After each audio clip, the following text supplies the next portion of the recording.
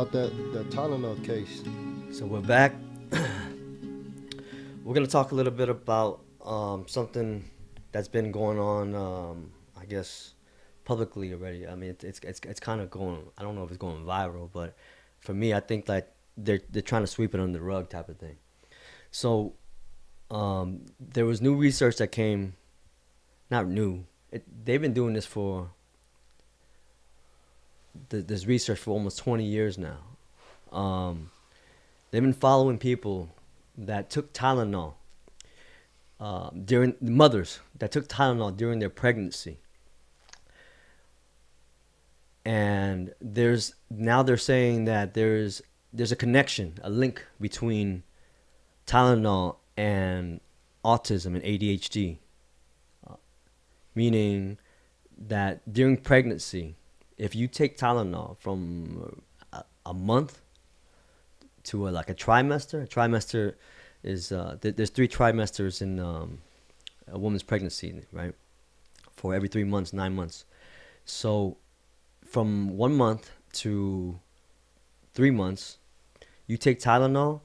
They found a connection saying that there's a possibility that Tylenol, acetaminophen, can have a higher risk of having your child be born with autism. So acetaminophen is what Tylenol is. Well, yeah, Tylenol. So made from.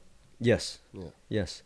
And just to get you have a better understanding what autism is, it's a developmental disability caused by differences in the brain. People with ASD, Autism Spectrum Disorder, often has problems with social communication and interaction, and restricted or repetitive behaviors or interests. People with ASD may also have different ways of learning, moving, or paying attention. Now, this is the definition by the CDC, the one that we no longer trust, right? Ever since COVID. But here's some examples of social communication or social interaction characteristics. The child avoids or does not keep eye contact, or does not respond to the name by the 9 months of age, does not show facial expressions like happy, sad, angry, surprised by 9 months of age, does not play simple interactive games like patty cake or 12, I don't know who plays patty cake anymore. But yeah, I'm gonna leave the link as well. But they have delayed language skills or delayed movements and delayed cognitive and learning skills. Sometimes even hyperactive, impulsive, or unintentional behavior. Epilepsy and seizure disorders.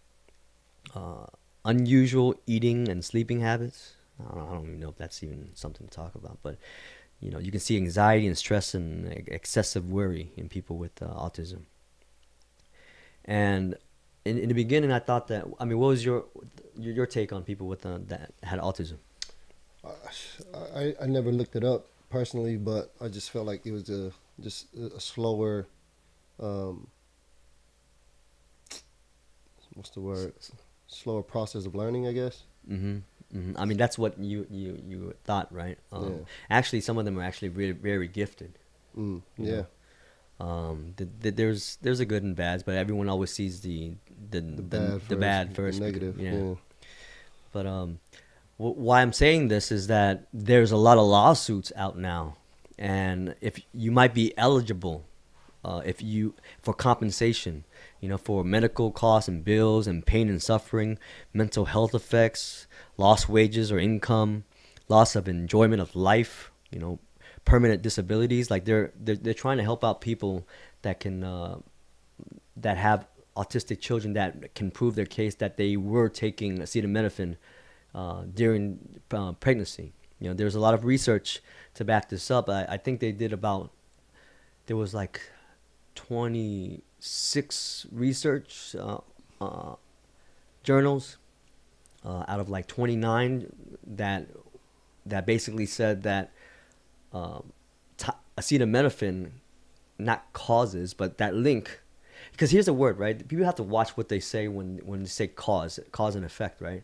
Like you have to have like a 95 percentile to prove that such and such causes versus correlation. You know, correlation is kind of like something that happens at the exact same time, but it doesn't necessarily mean that it causes it. There's, let me see. So John Hopkins is a university. They did research, and they said 1 out of 44 children are diagnosed with autism disorder, and 6 million kids are diagnosed with autism from 2016 to 2019. Okay, and nearly 9% of U.S. children are diagnosed with ADHD. In this study, they followed people for like 20 years, since 1998 to 2018. That's a long time, you know. They were following them, but here's the thing, right? They were following them, and they had questionnaires during this time when this all not occurred. This is just recent findings, but through these recent findings of research, they said that there's, well, let me see, I gotta read this specifically. So a professor at Bloomberg School's Department of Population, Family and Reproductive Health, her name was, I'm not even gonna butcher it, Xiaobin Wang. She says, this is besides the Tylenol thing, right? She says that people that were obese during pregnancy have a higher chance, doubles the chances of having a child with autism. And if you're obese and have diabetes, the odds are quadruple. That's 4 times the likelihood of your child having autism. And they had a small sample size of 8,600 mothers that they followed all the way until the age of 21.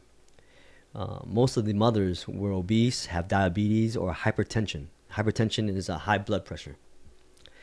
And that they were just saying that there's these conditions that they have that have nothing to do with Tylenol, but that's just the overall picture of what they thought was before the whole Tylenol era.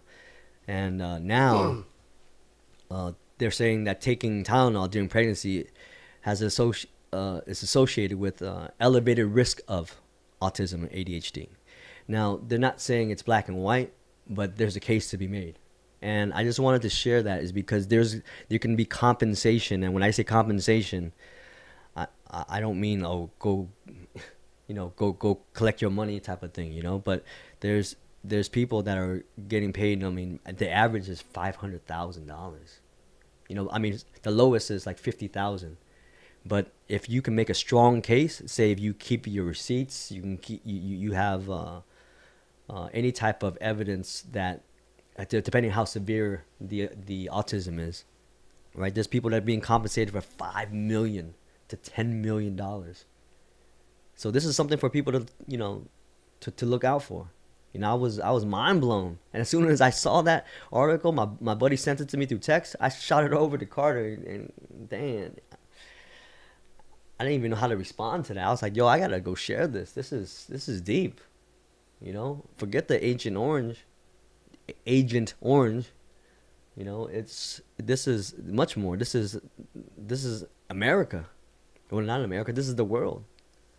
That, you know, they did lab studies on rats, mice, or whatever you want to call it.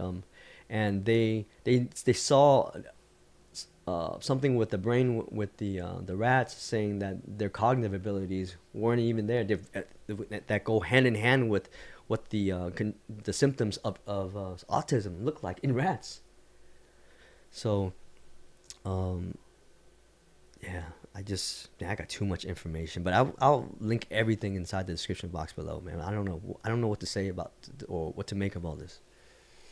Yeah, just do your own due diligence and research and try to see where it lands on yourself. I mean, if you know yourself as a Tylenol user and can relate to it, then I would suggest dive a little bit deeper and see where it takes you.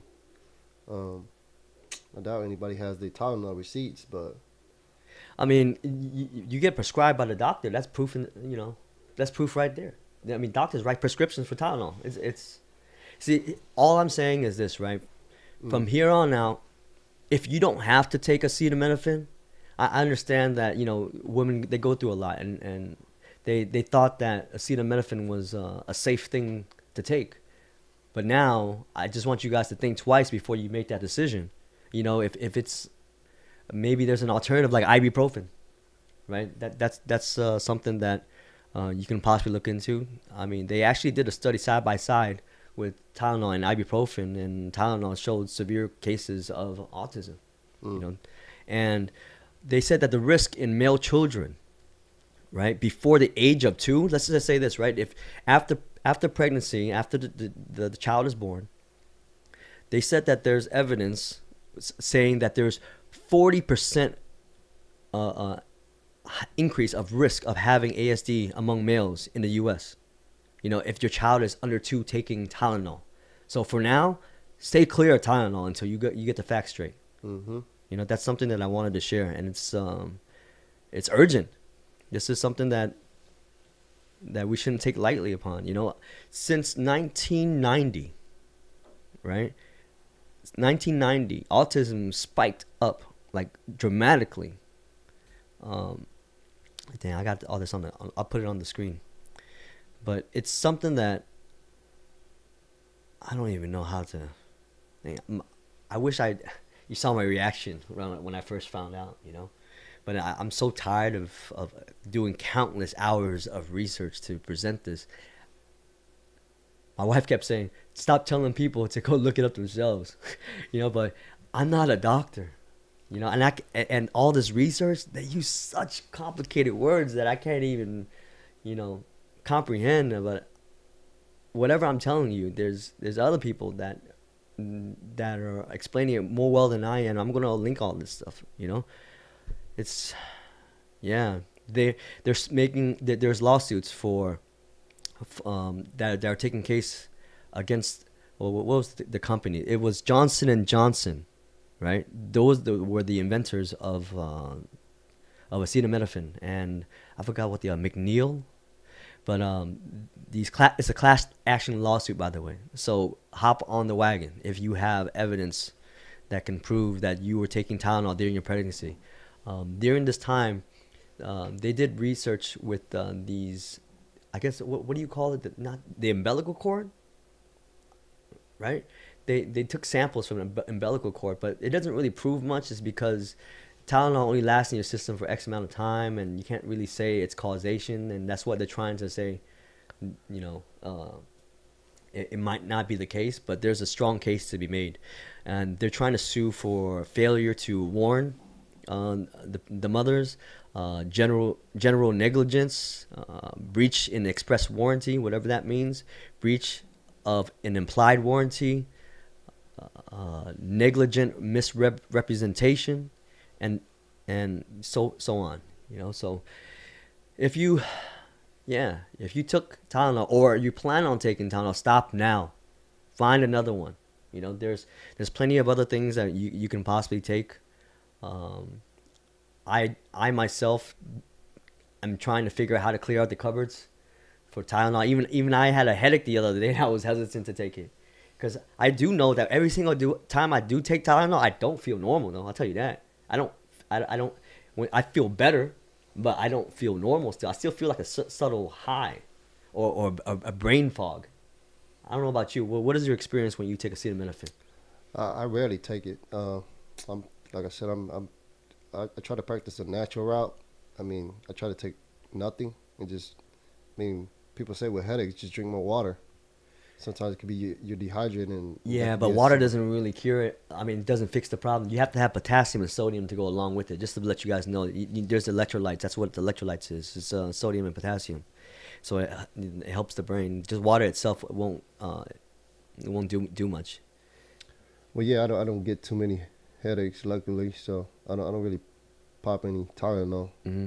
I haven't probably popped Tylenol in years or take any medication. But isn't that mind-boggling to you that 1 out of 44 or 59 kids have autism now?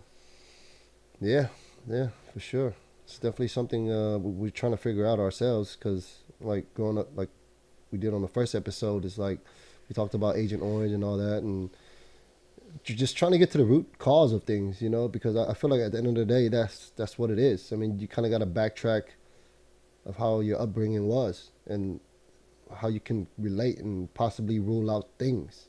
Because I mean, I feel like that's what doctors do. I mean, they try to figure out as much as possible about you and your life, and they try to make recommendations on their studies and what works and Please what don't doesn't blame the doctors, because they were misled too as well. I mean, it's the pharmaceutical industry that's promoting this. They make commercials with guys in lab coats, and they're all hired actors. To pull this all off. It's not actual doctors on the screen trying to sell this stuff. But at the same time, doctors are afraid right now. It's because they fucked up. They prescribed something, or they told others to say it's okay, it's safe. Just go ahead and take this. They'd rather do that than give you guys painkillers. They don't want to give oxys and whatnot, whatever it is that they prescribe for pain relief. And what is it? What else other pain relievers are out there? I don't know, Advil. Well, Advil is ibuprofen, so I actually would recommend ibuprofen. But then the thing about ibuprofen is that it can cause I think it's a blood thinner too as well. Right. Yeah. Right. So you gotta kind of stay clear and check up on your blood pressure and all that too as well. This point is, I mean, I don't know what to say. I can't tell you guys to suck it up, because I've been in a lot of pain, before in the past too, and Tylenol does relieve pain, but there's got to be other alternatives that we can find, and if you guys know any other alternatives besides Tylenol for pain reliever and headaches and just, I mean, fever reducers, in general, just try to live a healthier lifestyle too, get that heart pumping, making sure that thing is working. Yeah, but they're pregnant.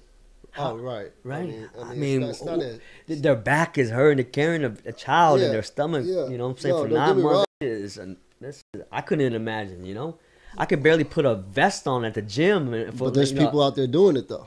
Right. There's plenty of women out there doing it that lives a better. I guess it is better for yourself to be more active and making all your body a little bit better, because the more active you are, the more you work the heart in a good way, the more stronger it gets, right? I mean, so it pumps out the blood and everything to the rest of your body. So I mean, yeah, I know someone personally close to me that was working out the whole time, in a sense, and really kept a good healthy lifestyle with exercise and stuff too while she was pregnant. So oh yeah, I seen some girls at the gym when they were pregnant. I was like, dang, man, get it, man, yeah. So. And I was kind of shocked. I was like, damn, does that do it? They were doing clean and jerks. You know what that is? It's not after you whack off and whatever. I wasn't even close to that. That was all you. It's when you lift her over your head, and then it's that Olympic press. Yeah, it's the overhead. Right. Yeah, I can't even explain it, but something for you guys to think about, man. Yeah, and definitely that helps with depression as well. I mean, when they it boosts the dopamine levels up. Yeah. So go exercise. Walk around more. And put in that work for yourself. And not just for yourself, for your family, for your kids, for your loved ones, your friends. Because they're dependent on you to be good. To not have to worry about you, because that's the last thing what anybody want is somebody to worry about them. So yeah, man. So I actually forgot to mention a couple things about mental health. Going back to depression again. Sorry, man, I keep bringing it back up. I left this part out. It's pretty important. For those of us who can't afford medical, have a good health plan, right? There's actually like you can Google like community mental health centers, right? That will help out you look for a therapist for you. I haven't done that myself. I just was Googling all these facts, and I don't know how much of it is true, but there's nothing wrong. There's something called a sliding scale. It means that the provider would charge you something along the lines of something that you can afford. So it makes it more available and more affordable to you. Even honestly, ask doctor. The therapist. They're in it because they want to help people, not just the money. If you just ask them, hey, I can't afford it. Be straight with them. Be real with them. And can you do anything with me? And can you give me a discount or whatever it is? Some of them a majority of them, unfortunately, the good ones are all taken.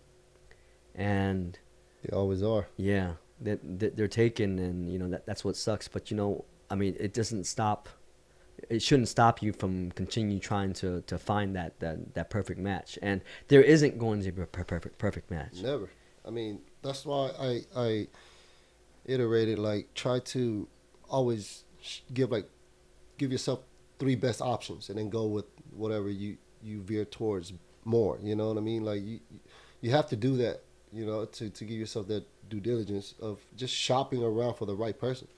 And then those 3 might not work out, but keep trying. But at the end of the day, you can't just ride with one and just expect them to figure everything out on the snap of a finger on the first visit. Yeah, it's like going to the gym, right? You kind of look at it like this: you're not gonna get results right away, right? It's gonna be a weekly thing, and it's gonna take patience. It's kind of like when you took that first day picture, when you went to the gym for the first time, and then 3 months later, when you're going day to day, you don't really notice it, right? But 3 months later, when you compare the picture from the very beginning to 3 months.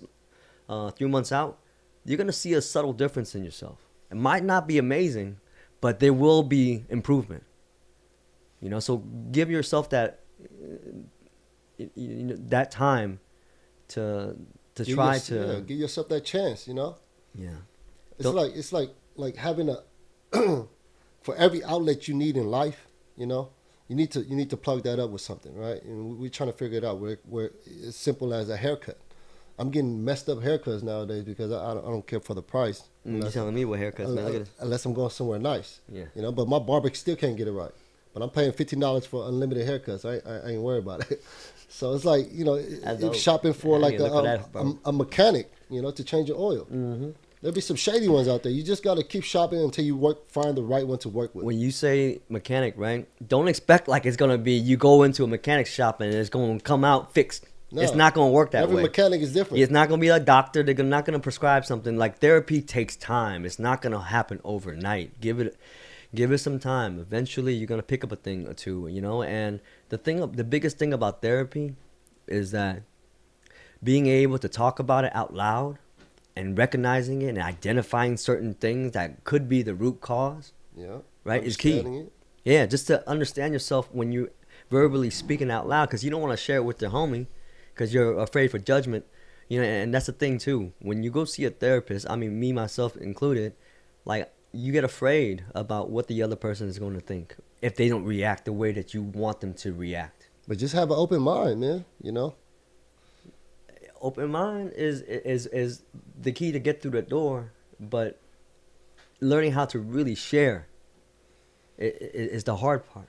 And revisiting these traumatic, incidents that had happened to you, across your lifetime, it's not going to be easy. It's not.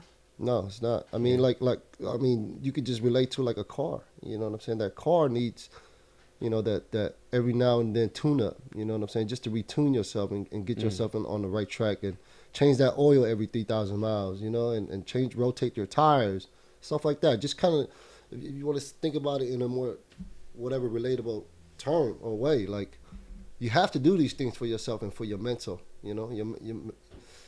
your mental is like one of the strongest things you need to keep sharp because of how it could just distract your whole life. And I had this like last December where I was going through some financial troubles and I was getting like chest pains because I invested into the stock market and blah blah blah, and then that tanked, and like it was like weekly things of the red, you know. And I was just like, okay, maybe next week. I didn't think of it. I was just like, next week is probably be better, you know. I didn't, but in actuality, in my brain, I was like, okay, maybe I got to find another route now. I got to find a better job now, or another job now, or something like that. But that was all going through my head. But when everything was happening, it was happening weekly. And then I was going to the doctors. Like I checked into the ER. I did all this and that. Like, Did they ever tell you what it was? Yeah. So they ran EKG. You know, what is that? So the EKG is basically when they test your heart, see how your heart is functioning. And then on one of the occasions where I was having deep chest pains, I had went there and they said I was having a heart attack. I was mind-boggling. It was mind-boggling because I didn't feel the chest pain anymore. So I was like, okay. So they were like, yeah, we got to rush you in right now. I got rushed in. What, your blood pressure went up? How did they determine that it was a heart attack? I'm curious. So they strapped me up with all the tests or whatever, the EKG. That's what they call it, where they check out your heart rate and they check on it to see how's it functioning or whatever. So at the time I was having chest pains. That's why I came into the ER, and it was like a reoccurring thing every week. So this time my wife and I was just like, all right, let's just go check it out. So went in, did that, and then like on the third time I had this chest pain, and then I went in, and then they rushed me inside to get my own room and all that, and then they ran a bunch of heart tests. How are you feeling now? I'm fine now. I mean, it's only been a couple of weeks, right? It was like 7 weeks back to back of my financials declining. So it was like I've never seen this. So then it was new to me, but at the same time I didn't think of it as anything. But that's what I'm saying. That's what I'm getting at. It's like you never would know that this could be the cause of it. And then that's when I talked to my doctor. I was like, that's when I came out and told her like, could it be work related? And she was like, oh yeah, definitely. So that stress was on me and caused me to have those chest pains, which is a guess. And what did they do to? Well, they prescribed me all these type of heart things. So like if I feel like I'm having a heart attack, I take this pill, blah blah blah. If I'm having the chest pains again, I take this pill. Have you tried it? Yeah. And did it work? No. That's why it's like it's nothing related to the heart or whatever. But then again, I don't know. Like it could have been heartburn. A kind of acid reflux or something. But yeah, like it was a strange feeling that I was having. I was having chest pains too. Yeah. But that was because I think it was withdrawals. I stopped using drugs, and then like I don't know what happened. It happened right here. Yeah. And then I was like, yo, what's going on? And then my daughter started freaking out, and she just ran and she went to go grab me some water, you know. And I was, it was definitely serious, man. I mean, like I thought I was gonna die. I mean. And then on top of that, I went to the ER, and then they diagnosed me with having a little heart attack or whatever it may be. I was like, what the, you know? Yeah, I thought a heart attack. Yeah, I thought like they say like. Yeah, I thought the panic attack was a heart attack at one point. But yeah, they say panic attacks don't feel like that. Like a chest pain, it was like a deep like pressure right here in the middle of my chest. That. Yeah. On New Year's Eve, that's when I had it. Yeah. So I mean, what were you going through at that time? Withdrawal, I'm assuming. I didn't do drugs since Christmas or Christmas Eve. Right. So it was a week out, and I felt something in my. I couldn't. Yeah, it was bad. Yeah. For like only like 5 minutes though, and then it went away. Then it came back like half an hour later again. Yeah. You know? See, so my chest pain was kind of going on for like 15 minutes, 20 minutes, and then I was like, all right, let's go to the ER. Let's see what's going on, because I don't know what the hell's going on. If it was 15 minutes for me, I would have been out. Like So. Man, think about that. Like I had that going on for like 7 weeks straight. I went to the ER at least 5-6 times doing that, because just to check it out, just to make sure I wasn't dying and shit like that. So yeah, man, your mental got to be sharp, and whatever you're dealing with in life, plays a big factor on what you're thinking about internally, and could cause panic attacks, heart attacks, everything. So like your mental sharpness has to be there. Like you have to be, you know, ready to attack and handle these situations that occur. Were you using anything at that time? I was using a vape pen. I was smoking cigarettes. So that's what because this one time I was sitting on the couch looking at my stocks, and then I went to go walk my dog. Stop looking. I went to go walk my dog. Something out of your control, man. You shouldn't look at it. And I was smoking a vape. So I came back down. So I thought it was the vape, not the stocks or whatever. So then that was what it was. And then later on, I finally was trying to figure it out. And I talked to my doctor. And then they were like, yeah. So that definitely could be the major factor of it. So then, like, after 7 weeks, and then it kind of slowly crept back up, and I was kind of less worried, I guess, and I never had those panic or those pressures, chest pressures or whatever again. So, yeah, man, that's just, like I said, I'm just trying to say, like, your mental game has to be really sharp, and try to stay more focused on, like, a healthier and happier, positive freaking lifestyle, you know? Don't get too wrapped up into what it is. And just let it go, and know that it's gonna be all right. You know, it's gonna be okay. That whatever you're dealing with is gonna pass. Like all these damn storms right now, it's gonna pass one of these days. And just stay positive and keep it moving in that right direction. So, yeah, man, you know that's what we're here for. We're trying to just give that more awareness to whoever may need it. And yeah, and thank you for listening, everyone. Yeah, we appreciate y'all. We wish everyone a Happy New Year's. Stay safe, stay warm. Do your very best to take care of yourself. You know, go see a doctor. Yeah. You know,